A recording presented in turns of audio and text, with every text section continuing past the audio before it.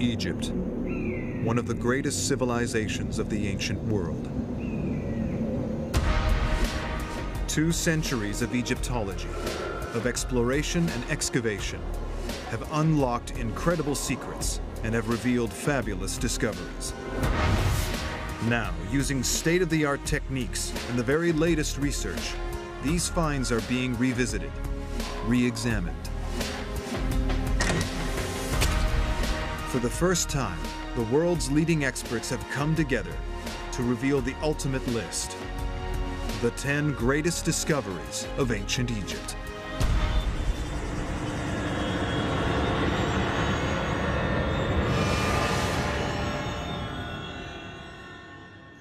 Each of these 10 great discoveries is a treasure in its own right, but they are much more than that. It's a key, a way in, to one of the most extraordinary civilizations that our world has ever seen. These discoveries are really doorways into the past, and they permit us to see how the ancient Egyptians lived, how they thought, what they did. Objects found decades, even centuries ago, still pose a challenge. They have to be decoded. How did secret messages turn this simple tomb into a resurrection machine? The scenes themselves and the words inscribed on the walls of these tombs are like computer code or an instruction manual. What lay behind the wave of violence that desecrated Egypt's most beautiful tombs? It definitely was organized crime. Well-structured, organized groups of men. They built on a scale that would not be equaled for thousands of years. How did they do it? No one is entirely sure how people, using very simple tools and a lot of sweat, managed to construct such an astonishing monument. Across 30 centuries, their culture survived repeated invasion, outlasted all its rivals. The Egyptians had such a strong sense of culture, such a long history, that really they changed the invaders more than the invaders changed them. They created a superpower that dominated for longer than any other in history. Now, science, technology, and the latest research will reveal the lives and the minds of the Egyptians. Dr. Zahi Hawass is the highest-ranking archaeologist in Egypt today and is guardian of all Egyptian antiquities. Working with a team of leading scientists and traveling from one end of the country to the other, he will guide us through Egypt's greatest discoveries.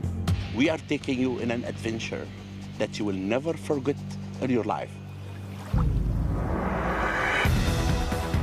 The first discovery reveals the ingenious piece of technology that allowed Egypt to become one of the greatest ancient civilizations. This discovery was a miracle. It shows the skills of the Egyptians. And remarkably, this technological breakthrough is locked inside a boat.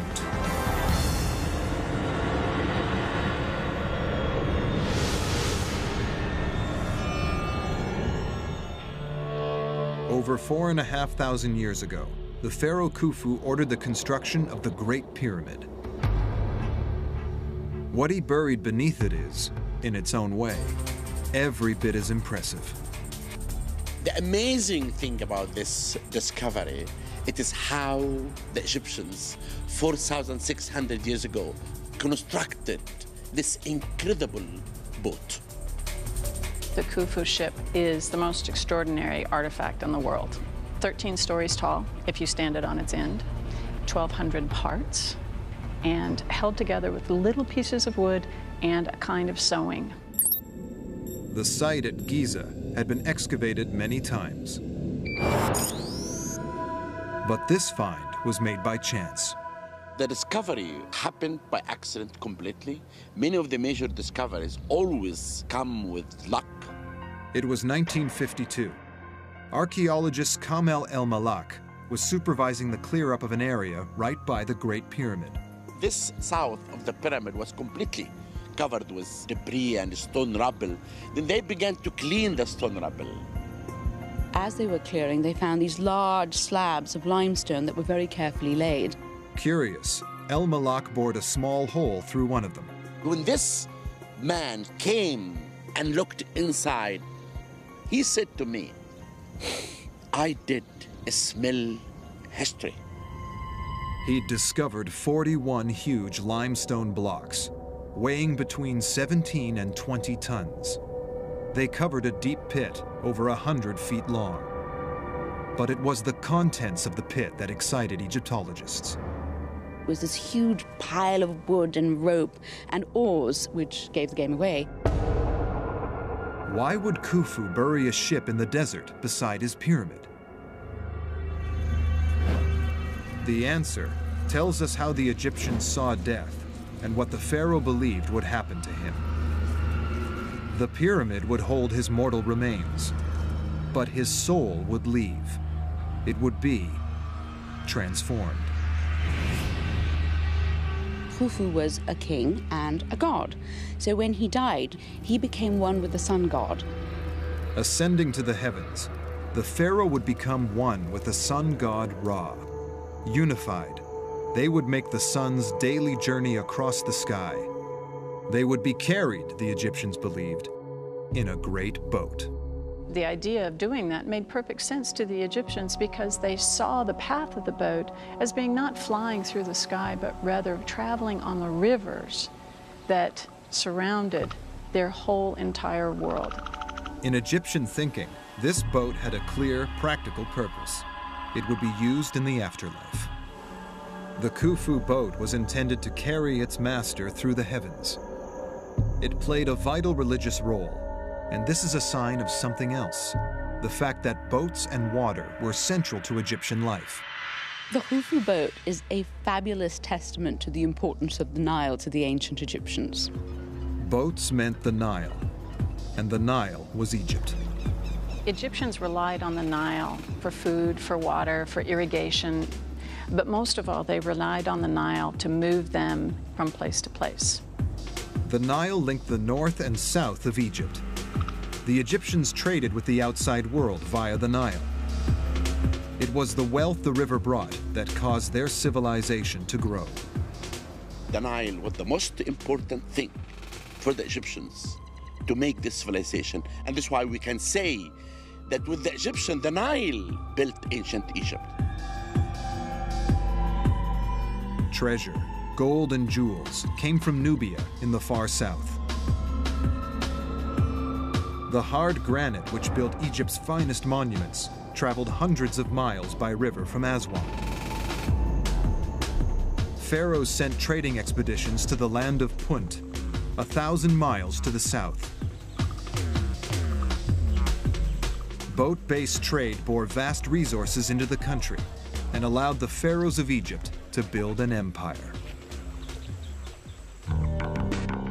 The importance of boats to ancient Egyptians is clear from wall art all across the country. But artwork cannot reveal the ingenious techniques they used to build such massive vessels. For archaeologists, the discovery of this real boat, perfectly preserved by the manner of its burial, is like a time capsule. It looked as if the edges of these timbers had just come out of the shipyard and that not a second had passed over the next 4,500 years. Archaeologists can investigate ancient boat-building technology as if they were there at its construction 45 centuries ago. Each of the hull's 1,200 pieces was carved by hand. You have this very complex interlocking jigsaw of the planks themselves. Each piece fit individually and particularly into the piece that was above it, below it, to the ends of it. But it is how these pieces are joined that is remarkable. The Egyptians did not use nails or anything to construct the boats. No screws, no rivets, no glue. This boat is held together by grass. The grass is called halfa, and it's common all over Egypt. Now, these long strands of grass, which are very rough, but you rub them together in a particular way, and it forms a very strong yet flexible rope. Restorers have created a model of the boat at 1 to 100 scale. This is how they used the ropes to construct the joins pieces in the boat. Incredible. The development of this technique offered the Egyptians an advantage over other cultures. At the time that the Khufu ship was built, most other places that we know about were only making dugout canoes out of logs.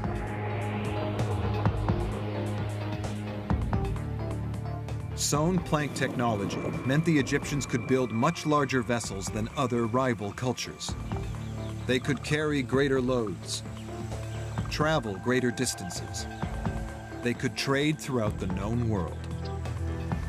The Egyptians didn't just paddle back and forth on the Nile. They were also fully capable of sailing out into the Mediterranean, places they wanted to go. This was the basis of tremendous economic success. It laid the foundation for 3,000 years of civilization. It helped create one of the most successful superpowers that the world has ever seen. The Khufu boat is the first of Egypt's 10 greatest discoveries, because boats sparked the birth of an empire. Wealth brought by supersized boats paid for supersized construction. Egypt built temples and monuments on a scale not matched in antiquity.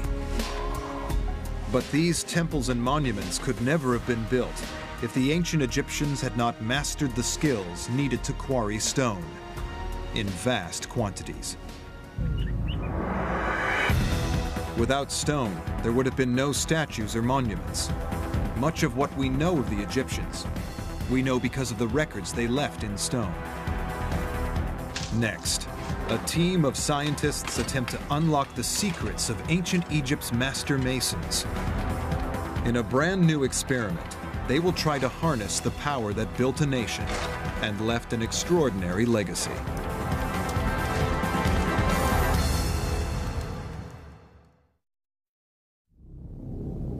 Egyptology's greatest discoveries give us a glimpse of an alien civilization, one that endured for 3,000 years. Its legacy is a series of constructions so large, so perfect, that they inspire awe even today.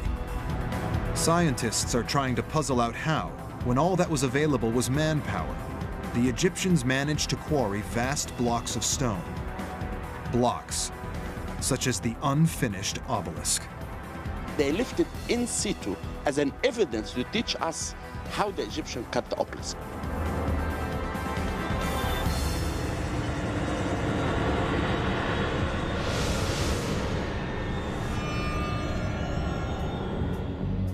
The unfinished obelisk weighs over 1,000 tons, more than 500 SUVs.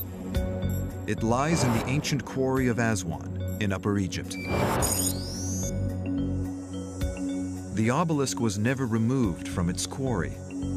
Archaeologists have tried to understand why, after so much work, it was abandoned. If finished, it would have towered 10 stories above the ground. Decorated with images and hieroglyphs, it would have stood as a vital component in a temple complex.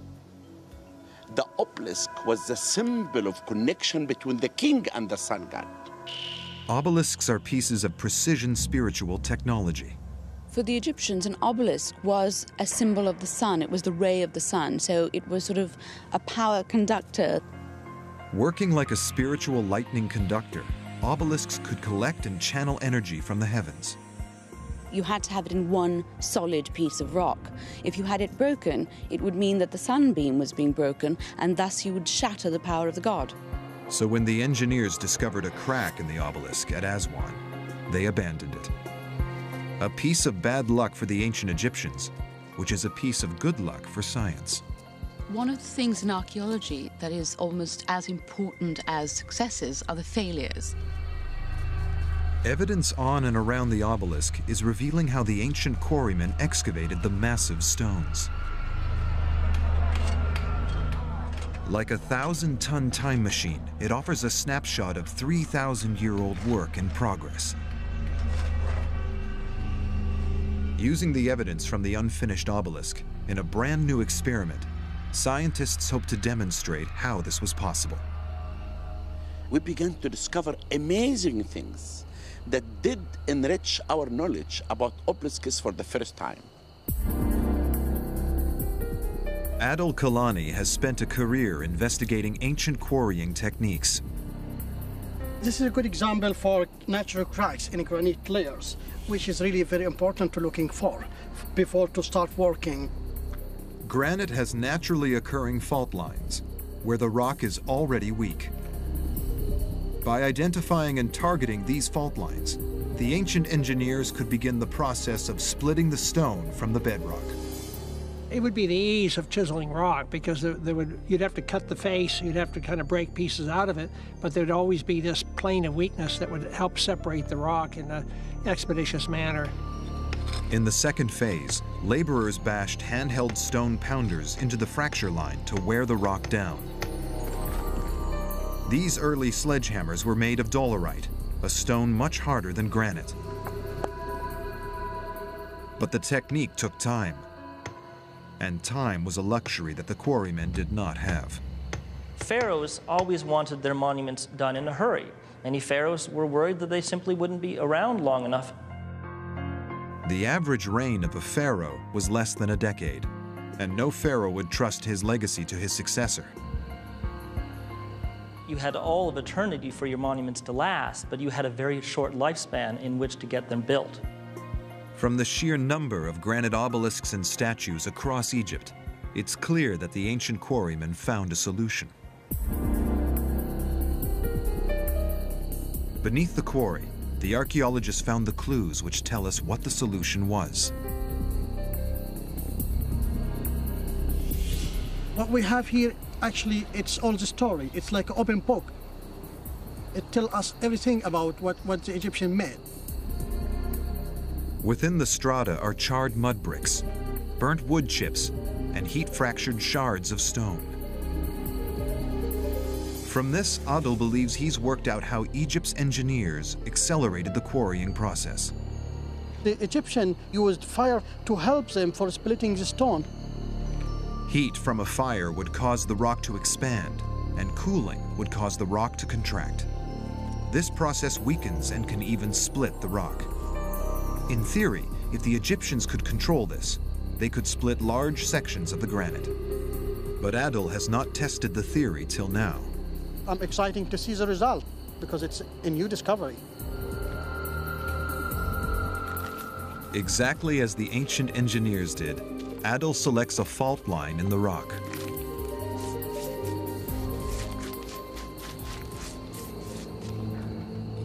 Mud bricks found at the unfinished obelisk site suggest that the ancient engineers built a wall to contain and control the fire.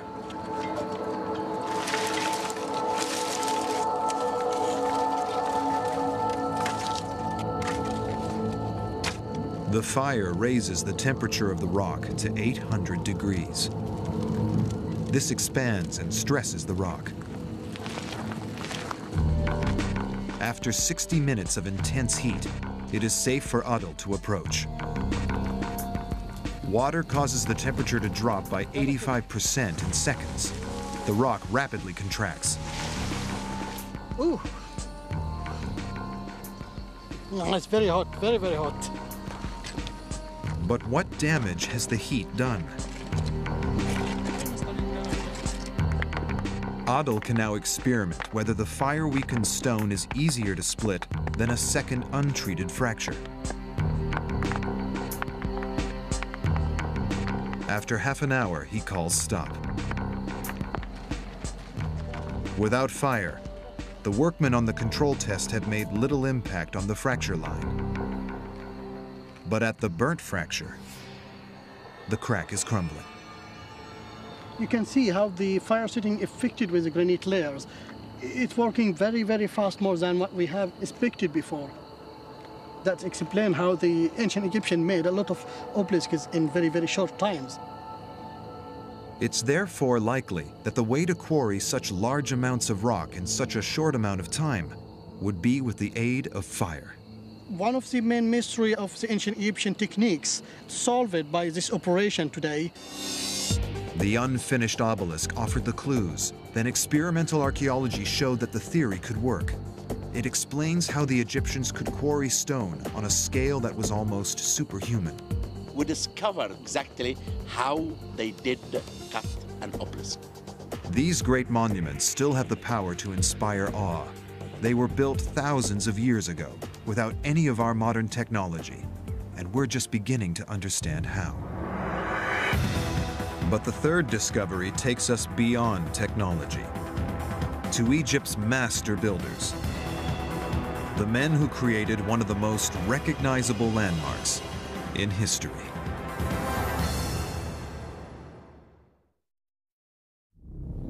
The greatest discoveries made in Egypt reveal the secrets of a powerful and dramatic civilization that lasted for 3,000 years. The ancient Egyptians built some of the most impressive monuments in the world, and the most impressive of all is the Great Pyramid. The third discovery concerns the people who built it. No one is entirely sure how people, using very simple tools and a lot of sweat, managed to construct such an astonishing monument. Now, science is about to reveal the answer to this mystery.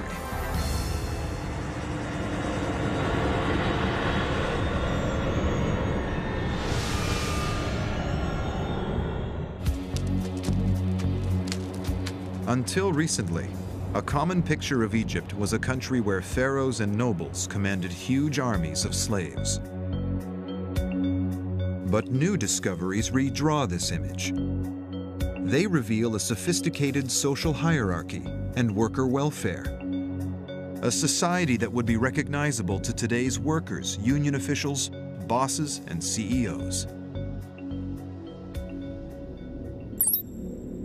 The pyramids are located at Giza. 4,500 years ago, the great pharaoh Khufu ordered the construction of what is still the largest tomb ever built. Climbing 500 feet above a plateau, it weighs as much as 17 Empire State Buildings.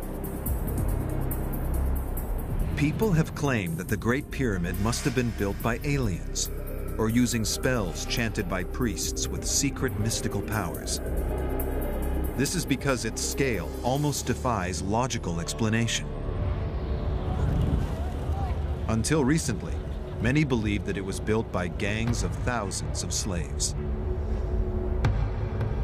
But now, Dr. Hawass has made a discovery that reveals the mystery of who built the pyramids.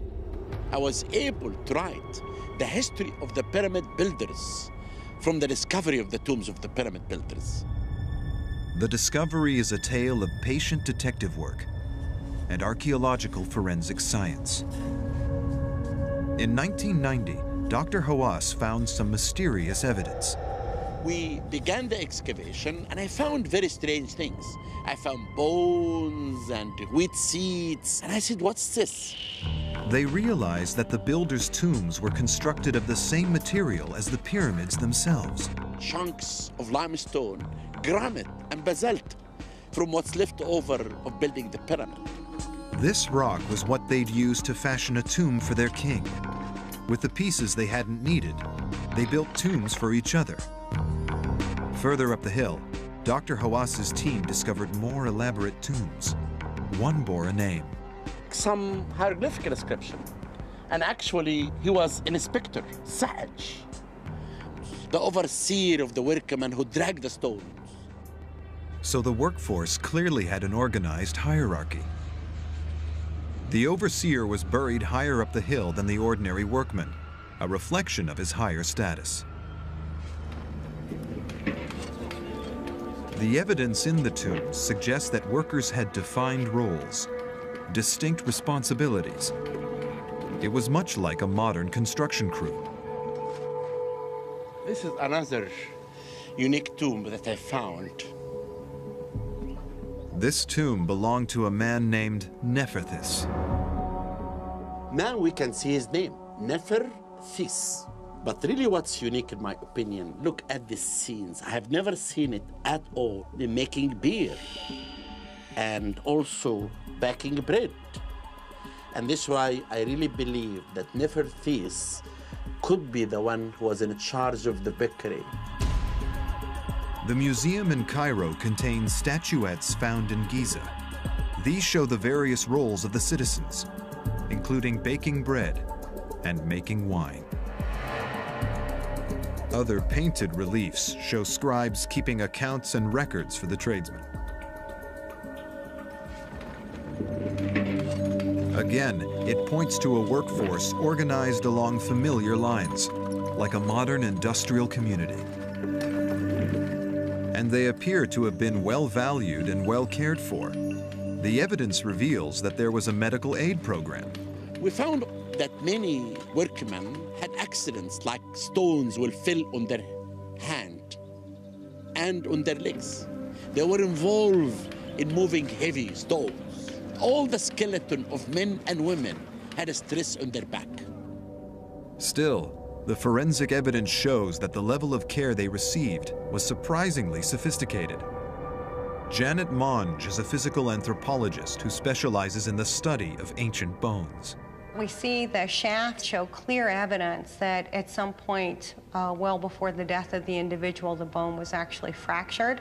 The bones are set really well to each other, probably were immobilized for a period of time. And, we would say, by today's standards, these are really superb healing process in these individuals. He did a good job. Clearly, these workers were highly valued by their employers. Being a worker was a rare privilege. You were well paid, you were well looked after, and it was in fact a cushy job. The pyramid builders' tombs reveal an organized structure of professionals and skilled artisans, working within an ordered workforce. They were supported by a sophisticated employee welfare system. This discovery can prove one important thing, that pyramids were not built by slaves. Because the tombs at Giza were of ordinary people, they seem to have been ignored by treasure seekers. It was another tomb, kept sealed for 35 centuries, which produced Egyptology's best-known discovery. The tomb of the most famous of all pharaohs, Tutankhamun.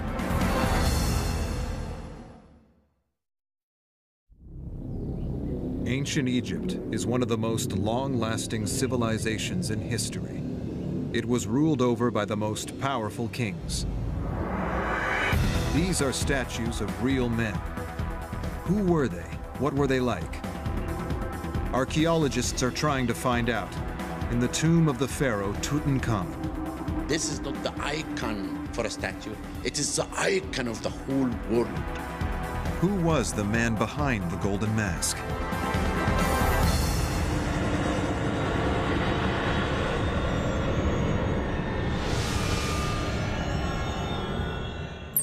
The Valley of the Kings, on the west bank of the Nile. The Valley of the Kings contains 63 tombs. But for centuries, the one belonging to Tutankhamun lay hidden. In 1922, the great explorer and Egyptologist Howard Carter set out to find it.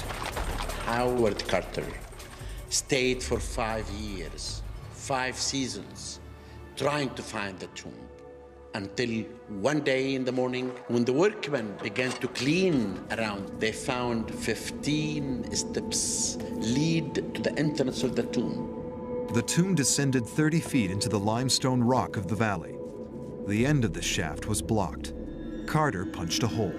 And he saw in this room wonderful things. The tomb contained not only the body of the pharaoh, but over 3,000 treasures buried with him. Ever since, the tomb has been a magnet for Egyptologists, examining and analyzing the mummy and its treasures. And now, archaeologists can go deeper than ever. They can see the boy king as he's never been seen before. Archaeologists are using modern medical science to study his 3,500-year-old body. CT scans take thousands of X-rays of a body and put them together to produce a 3D image. The CT scan is wonderful, really, in archaeology. You can actually see everything. You can see how this king died, when he died. You can look at everything. Experts are investigating a mysterious hole in the back of King Tut's head. Could this be the wound that killed him? If you look at the skull, you'll find there is a hole in the back of the head. There's a lot of damage to the upper vertebrae, perhaps even the base of the skull, at the foramen magnum, the place that connects. The wound is consistent with damage done in an attack. That hole made everyone to believe that the golden boy was murdered. Did the young king meet a violent death? A clue might lie in the ancient process of mummification. Mummification is as old as Egypt. No one's very sure how the ancient Egyptians decided to mummify the dead, but presumably because the desert naturally dries out people. When animals die and lie in the desert, the Egyptians would have seen those and they would see that they were perfectly preserved. First thing that the Egyptians did was to really desiccate the body, and they did this by using something called natron. Without natron, you couldn't make a mummy.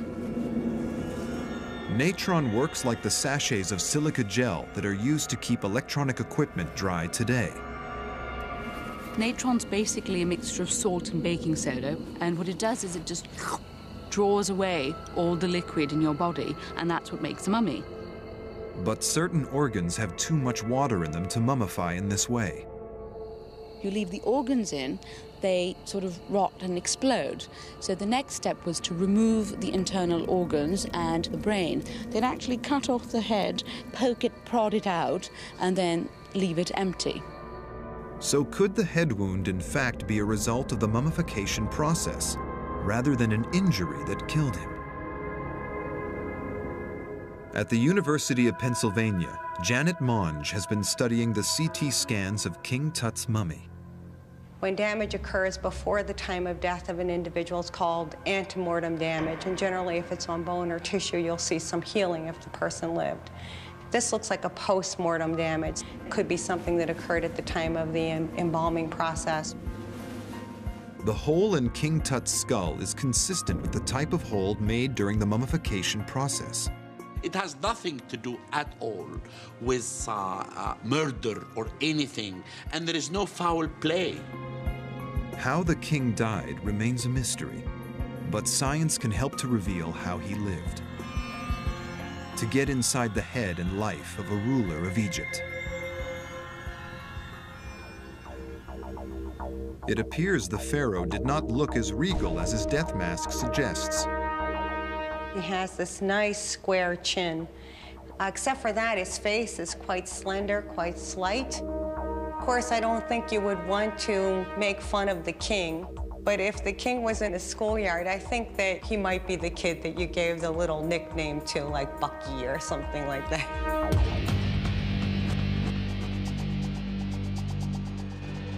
The scans clearly show the boy king had buck teeth, unlike his famous mask.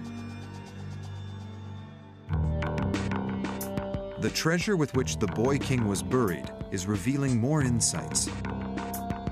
Tutankhamun's tomb has produced more riches than all the discoveries of Egypt put together. This famous mask was buried with 6 whole chariots and millions of dollars worth of gold. But what makes this burial unique is the fact it was found absolutely intact. Beyond the sheer razzle-dazzle bullion factor of all this gold that is measured in hundreds of pounds practically, we have a complete set of burial equipment of a pharaoh of Egypt. The artifacts go some way to reveal the personality of the pharaoh. They were designed to the same standard as those he would have used in life. It's amazing to us that they would expend so much energy to create something like one of these little jar stoppers made of alabaster. And they're perfect, exquisite works of art. But they were never meant to be seen by people. They were buried in the king's tomb, never to be seen again. The type of artifacts and the care with which they are crafted give us an insight into how Tutankhamun lived. The Egyptians believed that your afterlife was much like this life, except better. So you had to take everything with you. The objects Tutankhamun wanted in his tomb and the afterlife were the ones he had enjoyed during his lifetime.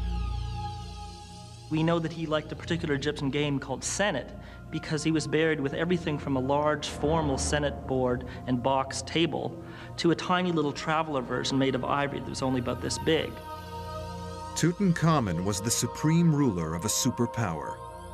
These artifacts remind us of his youth and perhaps offer us a glimpse of his character. Where Carter's discovery showed the world the pharaoh, modern science is showing us the man. Further investigations of the tomb's artifacts and Tut's mummy are likely to reveal more details about the real human being behind the mask. But in ancient Egypt, like today, the vast majority of the population were not kings and queens. They were ordinary working men and women who formed the heart of a nation. Through the next discovery, Egyptologists can get a glimpse of these ordinary people, the citizens of ancient Egypt.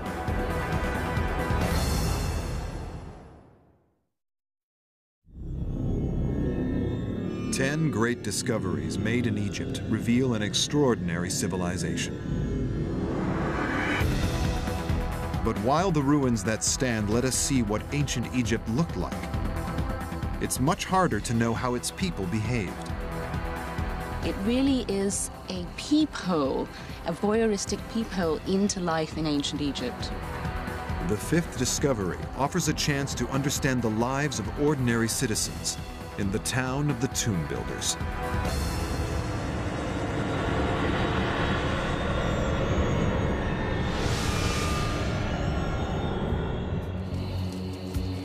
The town of Deir el-Medina gives a rare insight into daily life in ancient Egypt. It stood on the west bank of the Nile. The remains of an uncontaminated Egyptian town make a rare and very valuable discovery. Deir el-Medina remains pretty much untouched as the villagers left. So this is really a huge resource for archaeologists in reconstructing the lives of ancient Egyptians. It survives because it was built of stone. Most other ancient Egyptian towns were built on the Nile floodplain from mud brick, which washes away. The spectacular and very lucky thing about Deir el-Medina is that it survived at all. It was home to 280 people, and it was built in an unlikely location. It's high up in the desert, an hour's walk from the Valley of the Kings. This leads archaeologists to believe that it was purpose-built to house the people who worked in the valley. They were charged with the building, the constructing, and also the decoration of the king's tombs in the valley. Families appear to have lived in their own single-story houses. This is actually the front door of a house that really I believe that this man was one of the overseers and he should be a very influential person. Craftsmen, goldsmiths, and tomb builders held high status in a land where most of the population worked long, hard hours as farmers. Workmen had a pretty cushy job when it comes down to it. It seems that on average they worked maybe 2 out of 3 days. They would receive fish and wine on special occasions. They probably liked the job that they had. As well as constructing the tombs of their pharaohs, the citizens of Deir el-Medina built their own. And by examining artwork on their walls, archaeologists can begin to piece together the lives of the people who lived there. We can really actually learn a lot about daily life from Deir el-Medina tombs. The art shows a thriving community of prosperous and successful individuals. But the paintings on the walls reveal how the villagers wanted to be seen, not how they actually were. When you look at the tombs, when you look at the monuments, they're on their best behavior, dressed in their Sunday best, living an ideal life. But it's an ideal. But there is further evidence that offers clues as to the private lives of the citizens. All kinds of things are going on, stuff that they didn't necessarily want you to know about. The clues are everywhere. The whole cliffs around the city are limestone. So any piece of the mountain that comes off at a nice flat angle like this is a potential riding surface. And this potential was fully exploited by the residents of Deir el-Medina. For the ancient Egyptians, we can compare this to a Post-it note. They were able to use these just by stooping down and picking up a piece of stone off the ground. There you go, writing material. These shards, known by the Greek word ostraker, were used to document both official records and private notes. The fact that ostraker were used to send messages between friends provides experts with unique insights that were previously unknown in the archaeological record. We can see the real Egyptians essentially letting their hair down. Ostraker reveal how they spent their personal time. They like to drink, they obviously like to fornicate, and they love to gossip. From this ostraka, you can reconstruct the life 3,000 years ago, how they lived and everything about them from the inscribed limestone. The evidence at Deir el-Medina reveals that its residents had lives not unlike our own. It tells us for the first time this discovery, not about kings and queens as we know all the time, but tell us about the common people and the life of the common people. But they lived these lives amongst the tombs of the dead. The Egyptians were a very spiritual people. They believed that the dead continued to influence every aspect of life in Egypt, from beyond the grave. For the sixth of Egypt's 10 greatest discoveries, Dr. Hawass will reopen a tomb that has remained closed to the public for decades. He'll discover what the Egyptians believed was a 300-yard-long magical supercomputer.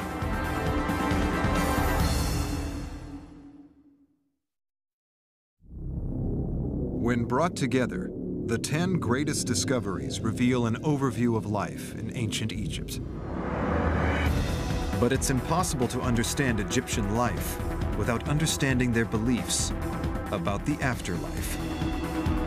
The sixth discovery, the tomb of Seti I, offers an incredible insight.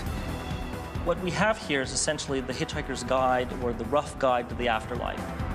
Investigations here are revealing the secret code that turned a simple hole in the ground into a resurrection machine.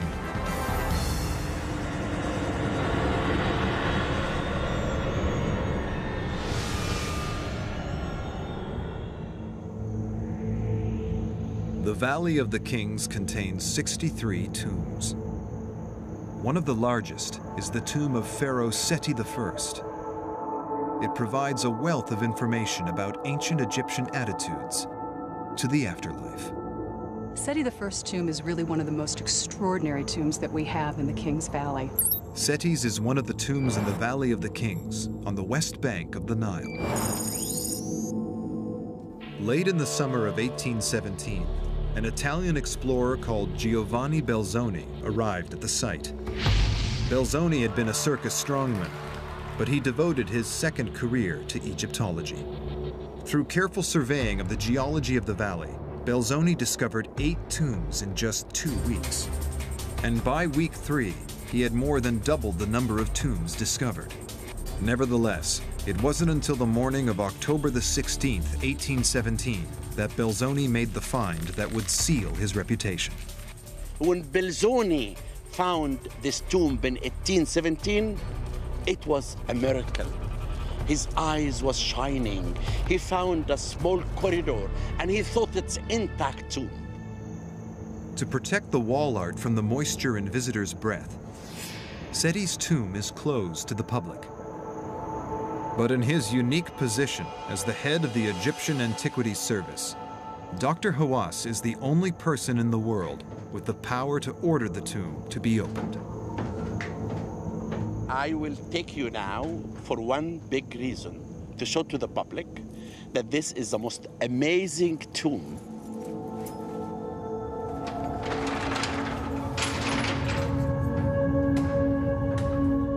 The entrance sweeps down through the bedrock. The tomb, it's deep cut in the rock, more than 300 feet. It contains some of the most spectacular artwork in all ancient Egypt. Every available surface is painted. The thing that just takes your breath away is not only the beauty of the forms, but also the absolute vivacious colors that they use. One of the beautiful scenes, it shows the relationship between Seti I and the goddess Maat.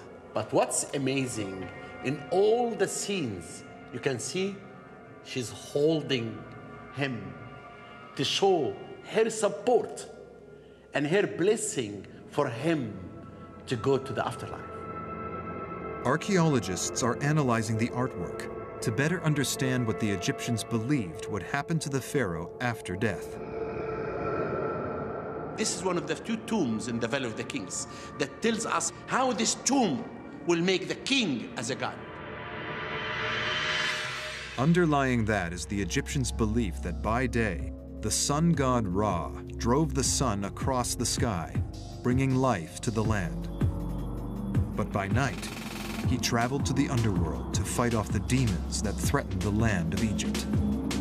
This cycle was of vital importance to the ancient Egyptians.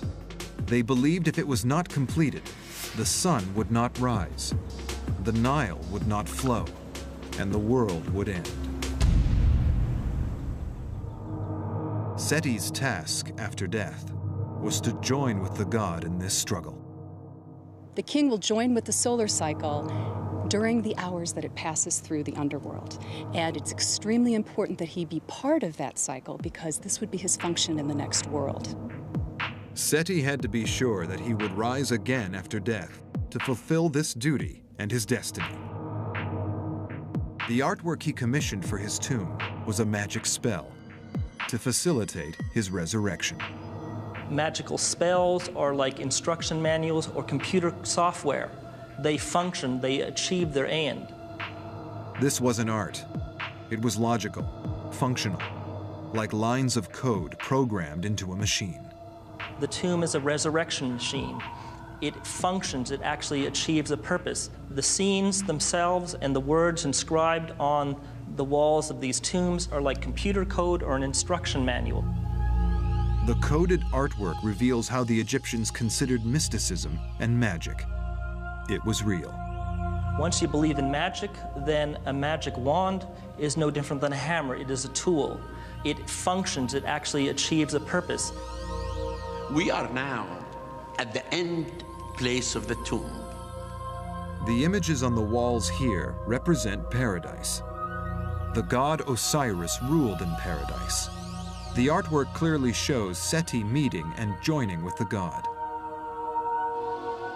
How could Seti be with Osiris in paradise at exactly the same time as also being in the underworld fighting demons?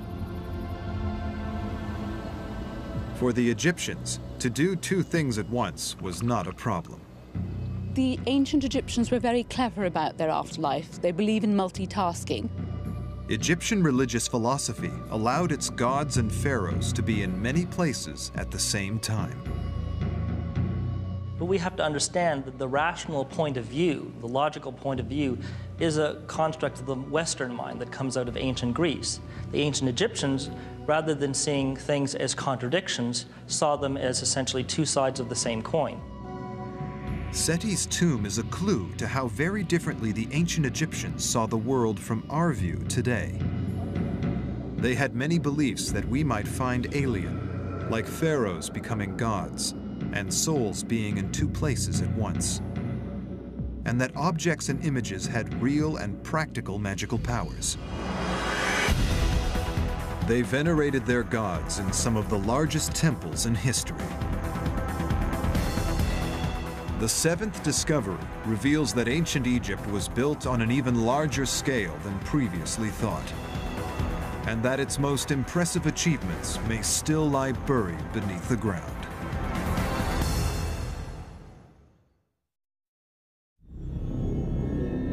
Ancient Egypt's 10 greatest discoveries reveal the secrets of a world that flourished 5,000 years ago. But some estimates suggest that 70% of Egyptian remains still lie buried underground. Egypt is unique among any civilization in the world, that the whole country, there is buried temples and tombs under the ground. Monuments, like the lost temple of Akhmim.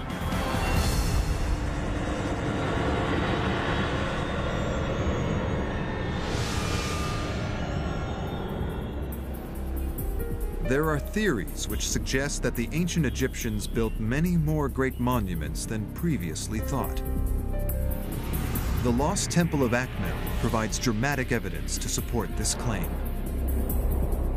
Egypt is famous for the pyramids near Giza in the north. Visitors also flock to the expansive temple complexes in the south, at Luxor. But new evidence is suggesting that the Egyptians built on a colossal scale across the whole of the country. Central Egypt is little-known territory to tourists, and even to many professional Egyptologists. This could be another major touristic destination in Egypt in the future. Might this little-known area produce the largest temple ever discovered? Akhmim is located in central Egypt, 200 miles south of Cairo. Here there is evidence for a massive temple, but it is buried underneath the modern city.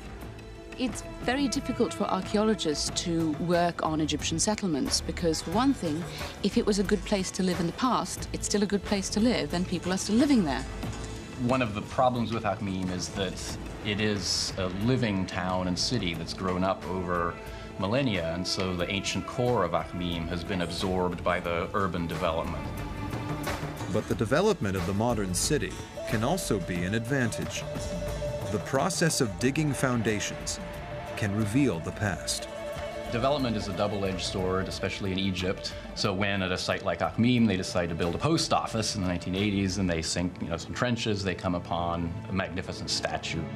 In 1981, while digging the foundations for a new development, workers uncovered the base of an enormous statue. The statue was of Ramesses the Great, one of Egypt's most powerful pharaohs. The height of this statue could be more than 180 feet. It was huge. Only 60 yards away, another massive statue was discovered. We are in front of the feet of the largest, the most complete, beautiful statue of a female lady ever made in ancient Egypt. The statue is of Ramesses' wife, Merit-Amun. Many believe that she was the queen who found Moses in the bulrushes and brought him up as her son. The scale of the two statues are a clue to how big the temple may have been. But whatever other ruins exist are buried beneath the modern town.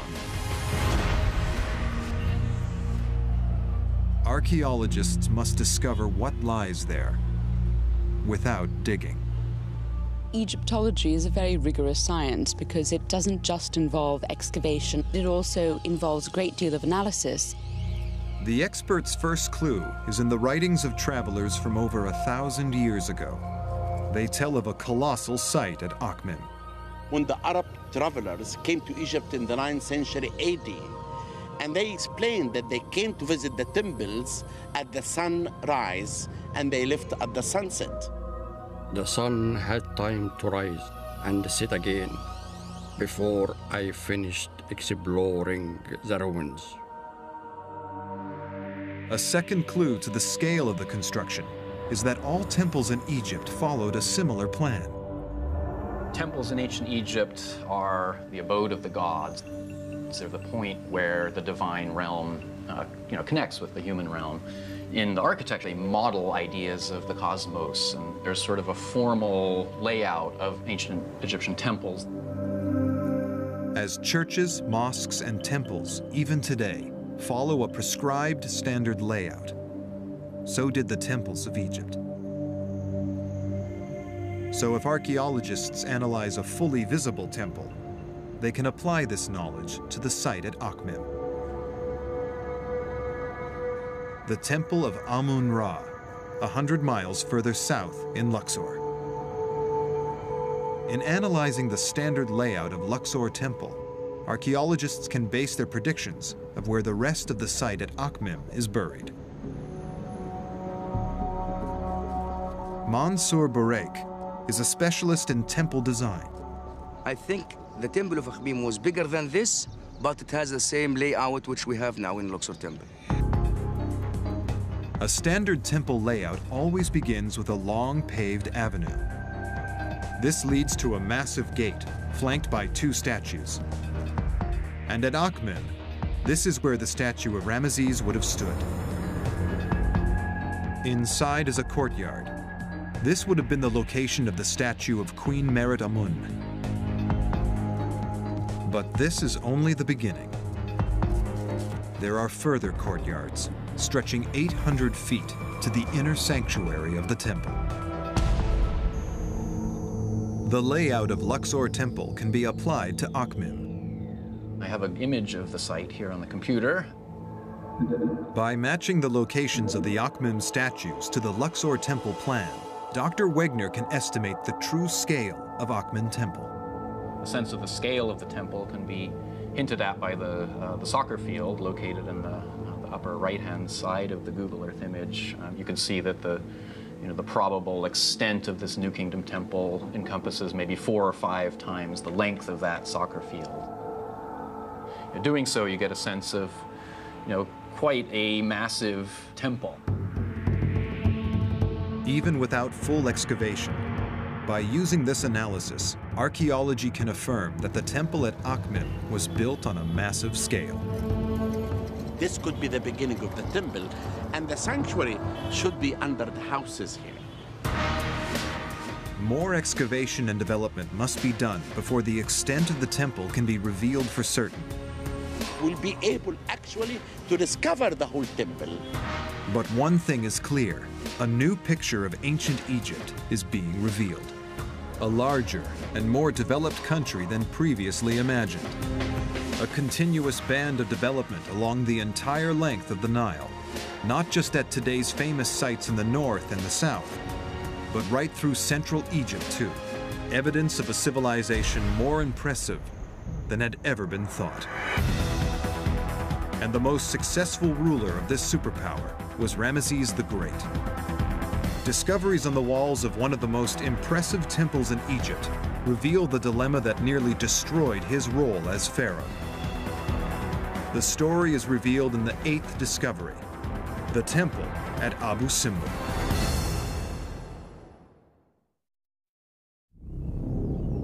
From tombs to temples, the mysteries of ancient Egypt have enthralled the world for centuries. One of the most significant is also one of the largest. Fronted by 4 statues of Ramesses the Great, the temple is Abu Simbel. The epitome of Ramses' ego, if you will, or Ramses' godhood, the spectacular nature of his achievements has got to be Abu Simbel.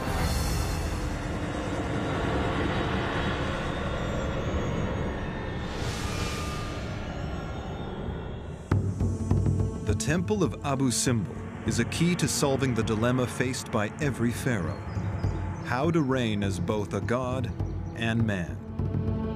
Artwork on the walls tells the story of how close the great pharaoh Ramesses II came to failing in his mission.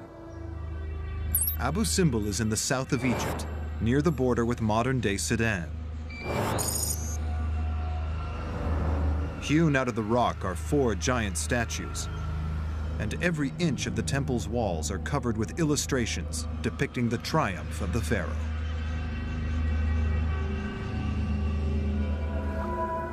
In 1871, when the adventurer and early Egyptologist Giovanni Belzoni arrived at the site, the temple was covered with sand.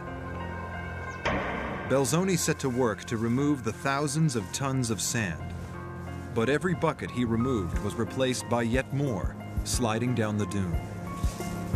On the point of giving up, he discovered a simple solution to the seemingly impossible problem. Wetting the sand would hold it in place. The plan was a success, After 4 years of struggle, he finally found the temple entrance and became the first man for centuries to walk inside. The temple at Abu Simbel was a monument to Egypt's greatest builder, warrior, and pharaoh, Ramesses II. Ramses II was one of the famous kings. In the ancient Egyptian history, he ruled more than 67 years and turned the land of Egypt to be an open museum for his achievements. But analysis of the wall art and statues is revealing the dual role of a pharaoh of Egypt. The first function is as defender of the nation. He's the warrior, champion, the single hero who defends Egypt from all enemies.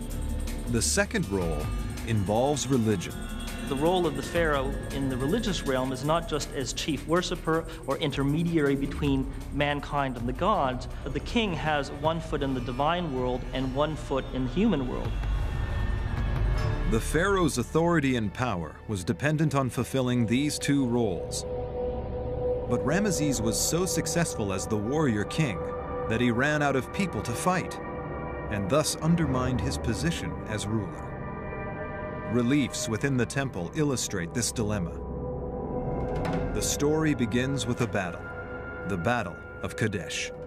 Ramses II had this big, important battle with the Battle of Kadesh with the Hittites.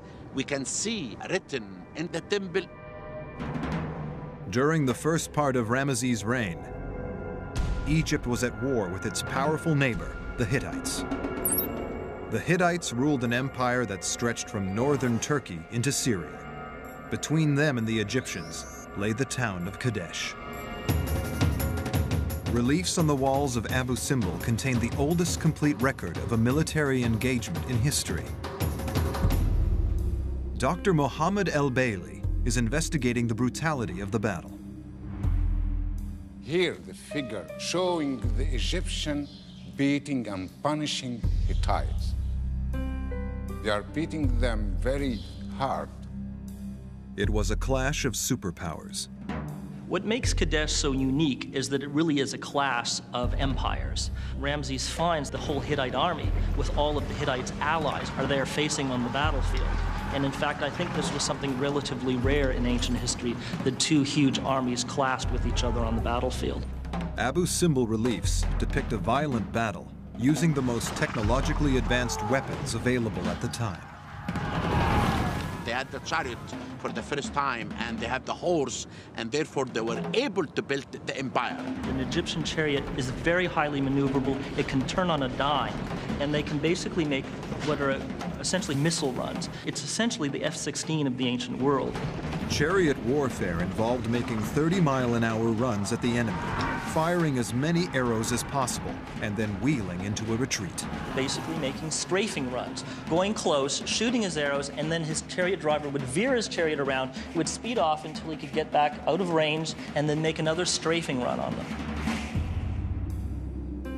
Ramesses held the Hittites at bay and successfully defended his country. In the 21st year of his reign, he makes a peace deal with the Hittite Empire. With no battles left to fight, Ramesses could not fulfill the warrior function of pharaoh. What do you do when you run out of enemies? So now Ramses has a political problem. Abu Simbel reveals Ramesses' solution. And the way he solves this is by going in the opposite extreme and emphasizing his religious role. Now that he can't show that he's a warrior because there's nobody left to fight, he can say, I'm a living god. Ramesses declared his divinity. Now at this point, Ramses puts both feet in the divine world and he becomes a living god, 24/7, all year round. The Egyptians have a living god ruling over them. Abu Simbel became not just a temple to the gods, but a temple to Ramesses himself as a god. Ramses II built this temple for himself, as a god, to worship himself. Here we are arrived to the sanctuary, the holy of the holy place, where Ramses II deified and placed between the other gods. And you have his statue in the sanctuary. with the other statues of the three major gods of Egypt, and he's one of them, equal to them. This was a political masterstroke. This was the perfect cover, that of living God, for a frail old man. And we know nothing about his mental faculties. Could he even see anymore? Had he gone blind? We simply don't know. The temple at Abu Simbel reveals the two most important parts of being pharaoh: defending Egypt and communing with the gods. It reveals how Ramesses solved the problem of being too successful at the first role, that of defender, by becoming a living god. The penultimate discovery of the top 10 continues the story of the great pharaohs in the years after they died. It is a turbulent tale involving organized crime, robbery, murder, and state-sanctioned terrorism, and reveals the mystery of the missing royal mummies.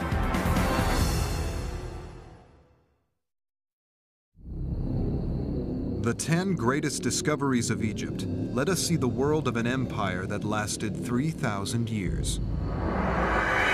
Much of what we know of ancient Egypt comes from opening the tombs of the pharaohs, but they also created a mystery. Time and time again, the tombs were discovered empty. The pharaohs' mummies were missing.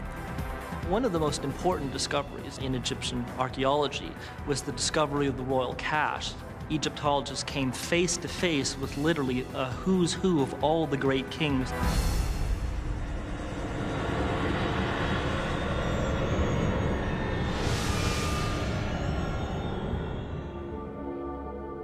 The discovery of the cache, or hiding place, of missing royal mummies reveals insights into the political state of Egypt at the height of her power. A story of organized crime and state-sanctioned terrorism that nearly destroyed a nation. The evidence lies on the west bank of the Nile. The Valley of the Kings contains 63 tombs for some of the greatest pharaohs of Egypt. Nearly every tomb has been discovered empty. The treasures and mummies gone. But about 3 miles away from the Valley of the Kings is another canyon. It contains no tombs, and it was thought, no secrets.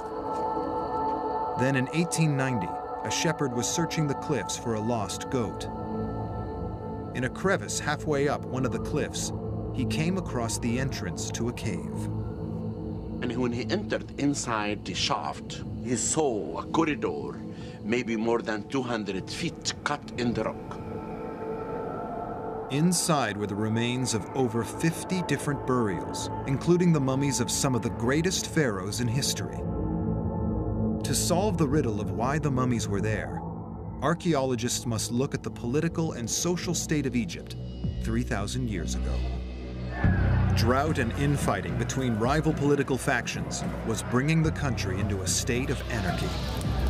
All these problems, the ecological, political, foreign invasions, you basically have a case of systems collapse. When a complex governmental system is facing multiple threats, multiple problems that it can deal with one-on-one, but when they all happen at the same time, the system can't take it and the whole thing cascades and fails. Society broke down. The population was facing famine and poverty. The need for gold drove the people to the one place they knew they would find it: the tombs of the pharaohs. At night, people used to go inside to look for mummies and enter inside the tombs and rob everything. These acts of sacrilege were born out of desperation.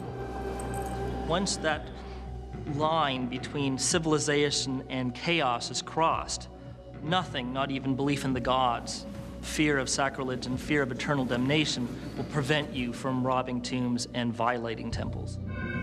But this was not the work of random criminals. It definitely was organized crime.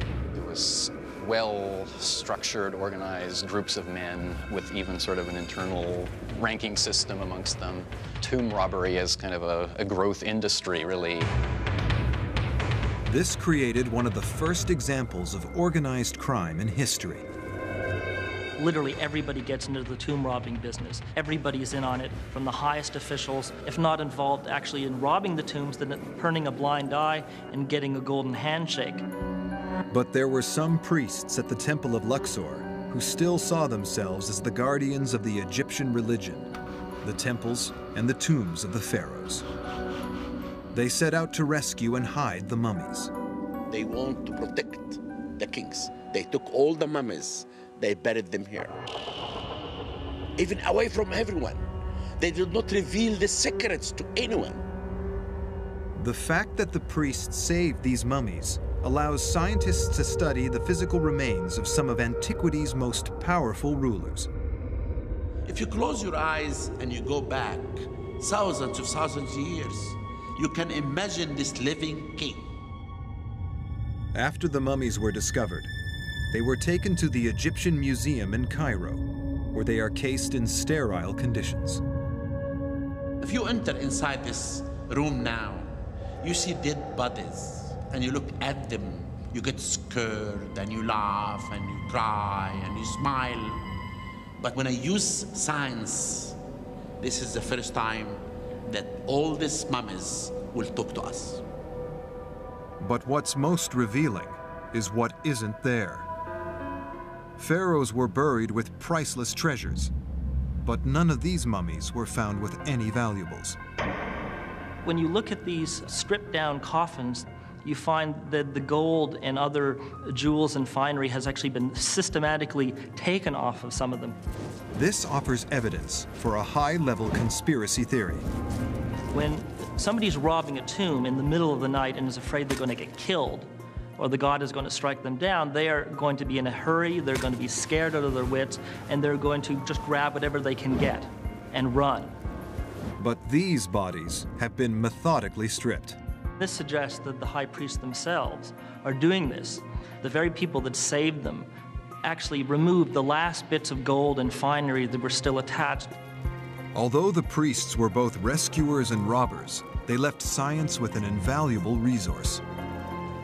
It was sort of a double-edged sword, because you can say that they were doing a good thing by hiding these mummies in a secret place and protecting them in this way, but they also stole along the way. Forensic investigations reveal the real lives of great pharaohs. But from this discovery, we can also gain an insight into ancient Egyptian society. A society on the verge of anarchy. And when the nation imploded, other empires were quick to take advantage, and Egypt suffered hundreds of years of invasion. But instead of being destroyed, the Egyptian culture was so strong that the invaders actually adopted the customs and beliefs of their new home. This accomplishment is spectacularly revealed in the final discovery. The evidence lies both on and under the desert sand. If you go down under the ground, you'll find mummies covered with gold. Hundreds of perfectly preserved, untouched mummies covered with gold.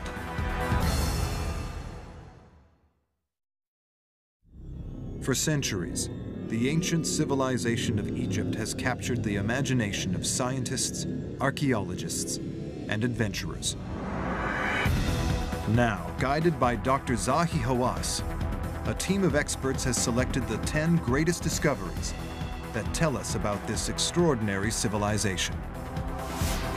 Even in its final decline, the ancient Egyptian culture created something which, when discovered thousands of years later, would still inspire awe. A field of mummies, still untouched. If you look around you, right or left, or any place, you will dig and you will discover mummies.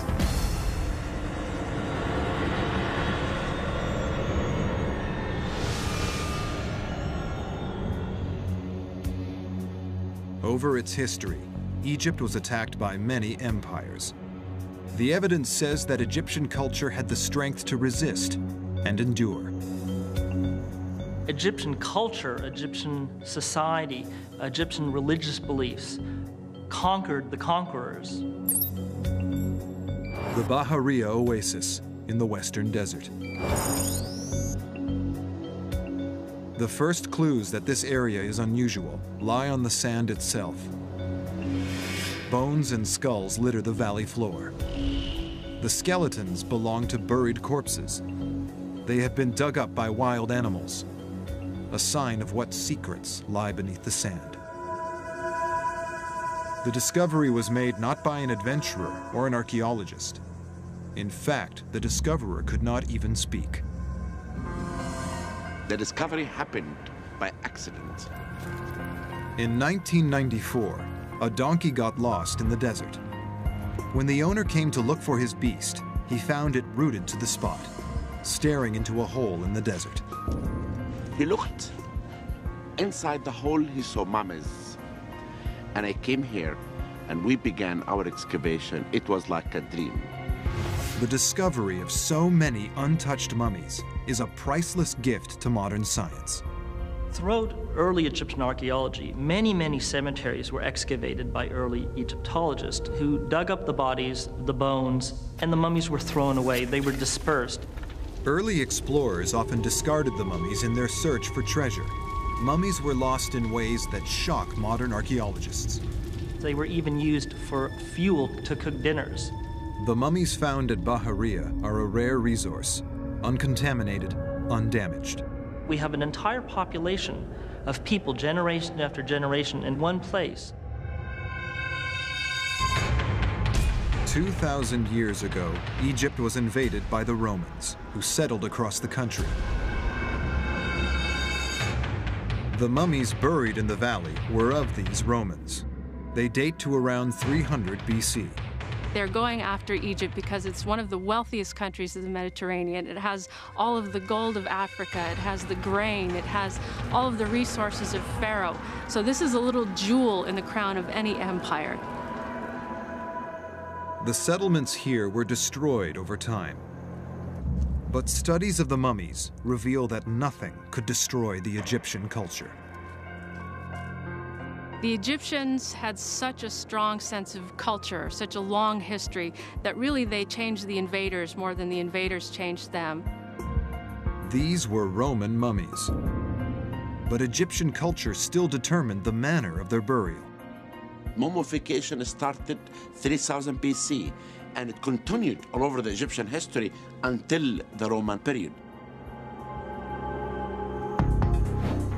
Until they came to Egypt, the Romans wrapped their corpses in strips of linen. In the beginning, most of the mummies, their faces covered with linen like this completely. But the Egyptians produced coffins and death masks with faces. Here we have this mask with the face, and all the other mummies have masks. The masks reveal the change from Roman style to Egyptian as the invaders became naturalized. You can see this cultural unification, this cultural melding going on right before our eyes from generation to generation. But the mummies hold another secret. To investigate this, a selection have been moved to a facility where they have been cleaned and restored. Here in sealed cases, the masks reveal even more insights into the Egyptian culture. The mummies are covered in gold. The ancient Egyptians loved gold. It was obviously one of the most expensive things in the ancient world. But most importantly for the Egyptians, they believed that the body of a god was made out of gold. This reveals an insight into what the ancient Egyptians believed about reincarnation in the afterlife. When you die, you are transformed from a mortal into a divine being, which is why they had gold on, sometimes literally on the face, otherwise on the coffins or sarcophagi, because that showed that you had been transformed from the mortal state to the divine. The mummies are evidence that the Romans adopted the Egyptian use of gold in their religious beliefs. And yet the design of the faces reflects the Roman influence of these new settlers.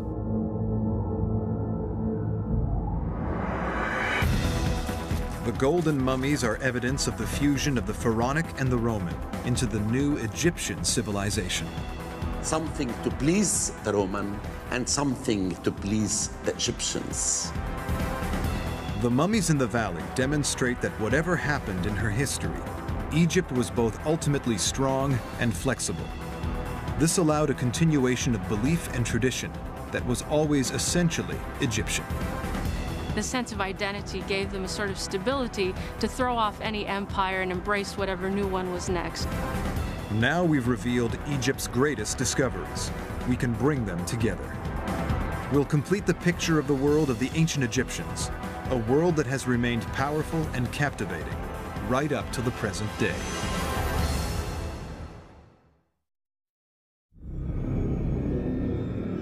Discoveries from ancient Egypt have spanned hundreds of years of adventure and exploration. From early adventurers to forensic scientific analysis, each discovery has shed a new light on a civilization that began 50 centuries ago. The ancient Egyptians were simply the most fascinating and entertaining people that ever lived in the ancient world. But Egyptology holds more than fascination for academics and scientists. It has a resonance that affects the modern world, even today. The ancient Egyptian legacy is still alive, 2,000 years after the civilization itself collapsed. They are the mother of many, many cultural traditions that we consider our birthright, even in America or European context today. One of the most important legacies left to modern life by the ancient Egyptians is the science of medicine. The earliest record of a professional physician in history was a man named Imhotep, working in Egypt nearly 5,000 years ago. The surgical skills of the ancient Egyptians were developed, not to keep a person alive in this life, but for a completely different reason, to preserve them for the next. Studies made on the mummified bodies of pharaohs have revealed the great expertise the Egyptians developed in dissection. Successful mummification was a complicated procedure that involved careful removal of key organs without damaging the body itself. Just as in many types of modern surgery, it required a deep knowledge of anatomy. In some cases, this knowledge has been passed down unchanged through the ages, right into modern medical textbooks.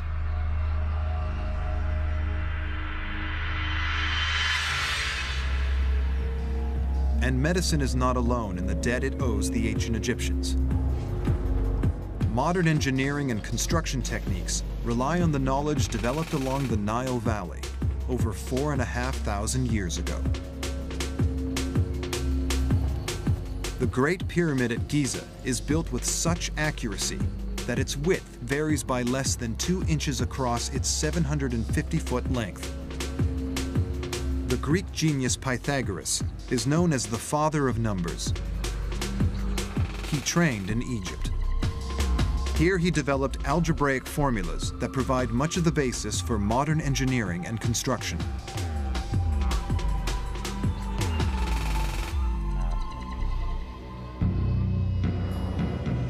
The more modern scientists explore the world of the ancient Egyptians, the more they reveal the debt that we owe this civilization.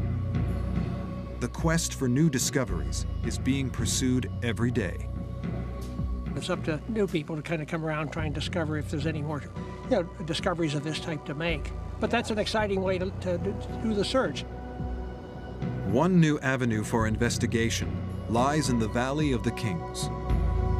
From the tomb of Seti I to the treasures of Tutankhamun, the valley has produced many of the most important discoveries of ancient Egypt. But it may still hold more undiscovered secrets. This was confirmed by the discovery of a new tomb in 2006 called KV63. Many scientists believe there are more undiscovered tombs in the valley. I think not all Pharaoh's burial sites are known, so I think the opportunities are still there. Text records list many more pharaohs than the number of tombs discovered. That's the exciting part of it, that there's at least one validation of the concept. New scientific analysis is revealing ways to begin the search for new tombs. Archaeologists are suggesting that the ancient Egyptians surveyed natural weaknesses and fractures in the rock to make it easier to carve out the tombs. So once you find the zone of fracture concentration and extrapolate its trend, the tomb builder could follow that by good fortune, and he would stay right along it because it's almost a straight line. Richard Parizek is surveying these fractures in the Valley of the Kings. Now, this is a zone of fracture concentration that, and you'll notice the fracture pattern just jumps right out at you.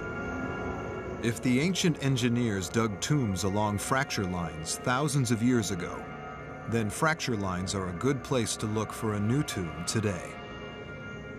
That gives you some search pattern that might say, look, if you're going to go looking, include this as part of your search technique.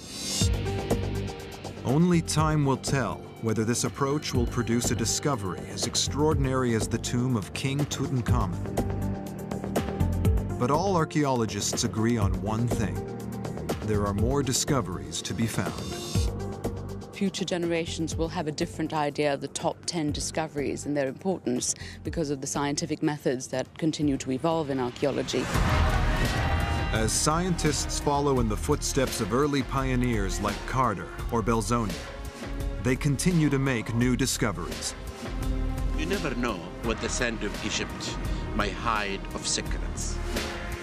These secrets are revealing not only the mysteries of an extraordinary empire, but also the powerful legacy that 3,000 years of civilization left for the modern world. And while the modern world continues to wonder at today's greatest discoveries, the discoveries of tomorrow promise to bring even greater insight, amazement, and knowledge of one of the greatest civilizations in history: the lasting civilization of the ancient Egyptians.